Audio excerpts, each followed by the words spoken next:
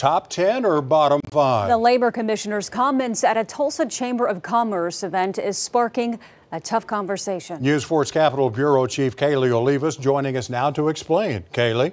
Yeah, Kevin, Jolene, the State Chamber of Commerce argues Oklahoma may not be in the top 10, but we're close. Meanwhile, Labor Commissioner Leslie Osborn says the state is actually in the bottom 5, driving away big businesses with harmful rhetoric.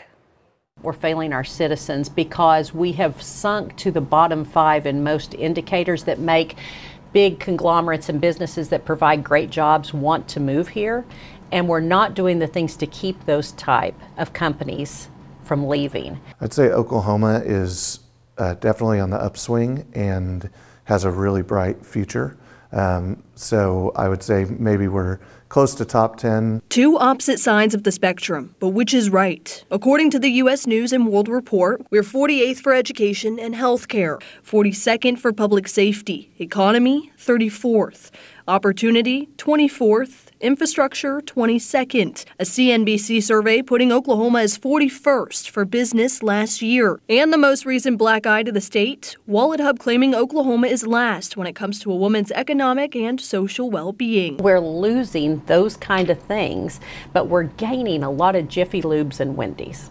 The State Chamber of Commerce saying businesses like Panasonic and Michelin fleeing Oklahoma has nothing to do with those numbers, but more so a labor shortage. We have more jobs available than we have workers to fill them. There are still places that Oklahoma has challenges, but there's a commitment in the state, I think, state leaders to improve those areas and to always be trying to improve the state as a place to do business. But Labor Commissioner Leslie Osborn says companies are worried moving to Oklahoma will risk their reputation, especially with lawmakers like Senator Tom Woods making anti-LGBTQ+ comments like this. I represent a constituency that doesn't want that filth in Oklahoma. You know, we are a religious state. We are going to fight to keep that filth out of the state of Oklahoma. My daughter got 2 masters while she was living here in Oklahoma, is lovely and kind human, and she is a member of the LGBT community and moved to Massachusetts because she did not feel welcome here. Over the last 2 to 3 years, she started noticing a difference even going in public restaurants, going in restrooms, whatever it would be, and that's not acceptable. That's not government's job.